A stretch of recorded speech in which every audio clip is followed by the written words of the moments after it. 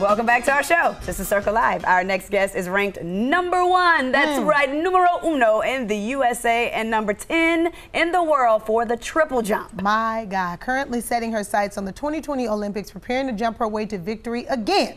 Please welcome down to the circle, Crystal Manning. Hey, Crystal. Yes. Hi. Well, aren't you just gorgeousness every day? I love it. Hi, welcome to the show. Hello, hello. All right. Have a We'll seat, have a girl. seat, yes. Hi. Yeah, how you doing? Well, welcome to the show, Crystal. We're very, very happy that you're here. And of course, as we told Pastor Cora, we're very, very stalkerish down to the circle. And we saw a picture with you and Pastor T.D. Jakes on your Instagram. Yes. So has he been a source of inspiration for you as well throughout your career? Or tell us a little bit about that. Yes, he has. I'm actually a member of the Potter House, Yes. Dallas Vision. Actually, I currently reside in Los Angeles, so I can train there, and I'm a member and I attend One Church LA. Yes. So, yes, I love it. He is a big inspiration. I started going to the church freshman year of high school in Dallas, and the New Year's Eve service, so that's my tradition every year. Wherever I am, I would try to make that flight to attend the New Year's service. Yes, absolutely. Yes. Now, you're hoping to beat the existing women's triple jump world record of 50 feet, 10 inches. Yes. Yes, and then back That's so far. yes, so tell us how you're going to do that. That's so far, I know. so far. That's so far to That's jump. so far to jump. You see, you hear yourself say that? I did. That's a lot. That's a long way to jump. Yeah, it is a long way to jump. But how are you going to do this, ma'am? Well, currently, right now I train up to 3 times a day. Nice. And I eat a lot of food. But I'm doing a weight train. I do pool workout, bounding, sprinting in the water, sprinting on sand, uphill runs. I do a lot of beach workouts. You know, I'm sprinting, and beach bounding, running in the water too as well. So you're doing a whole lot. Yes. Yes. You're having a time. Yes. Absolutely. Absolutely. Now, me and Rashawn, we love sports. We've played sports all our lives. What was it about sports that started you to want to long jump? I mean, because track and field is so many different, you know what I'm saying? You can run, you do.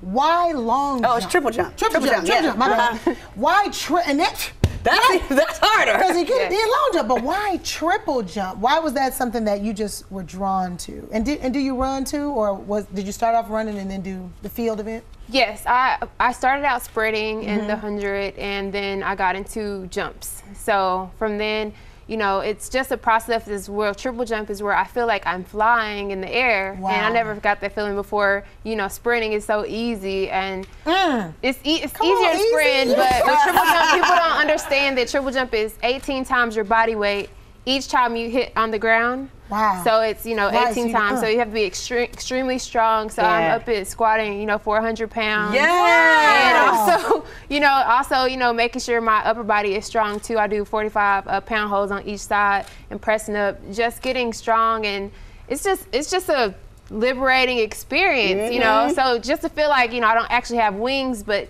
each time I hit, I feel like I'm, you know, flying above. Flying.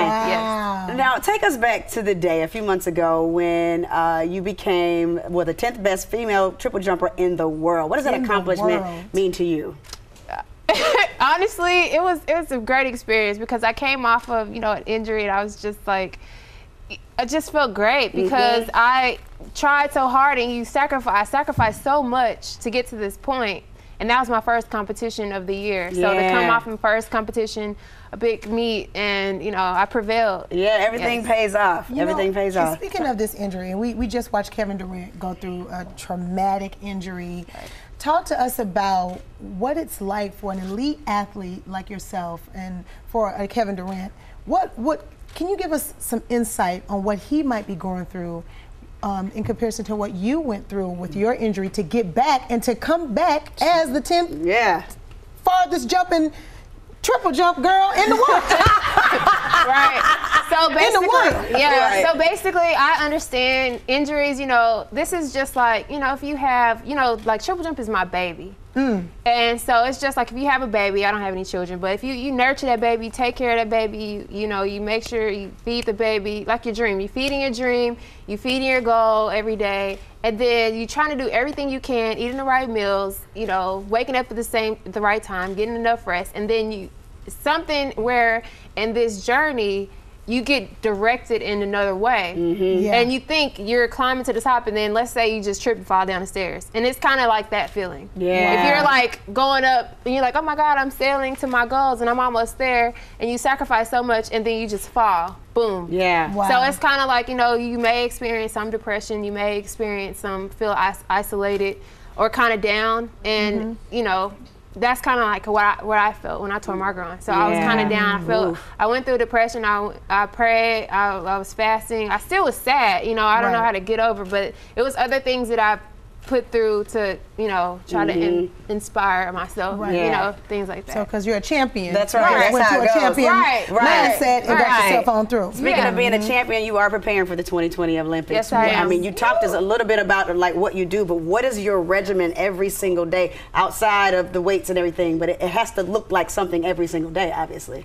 Well, it looks like getting up at 5 a.m. Yeah. Going to the pool, and once I get down, it's kind of like eat, sleep, train. I get done with the pool, I go eat, then I go to the weight room. After I get from the weight room, I may do like I may go back to the track and do something, or I do home circuits where I'm doing like single leg squats at home. Or this is like something that I do, I'll call it commercial abs, where I put my bar stools together and do leg raises, like I hold the sides and leg raises. So just different things. Yeah, it's a lot of work, a lot of sacrifice, stretching, but yoga. we want to see you in 2020 to say, heading down to the circle. There go Crystal, There go Crystal. She lives, so we're going to be talking about it every morning. Right. Awesome. Well, thank you so much, Crystal. We are so excited for you. Good luck in 2020. We already claim it in his name, okay? We'll be watching. If you want more information on what's going on with Crystal, be sure to follow her on Instagram. She's a part of a nonprofit that she's working with. She's all about the community and, of course, all about that triple jump. We'll be right back.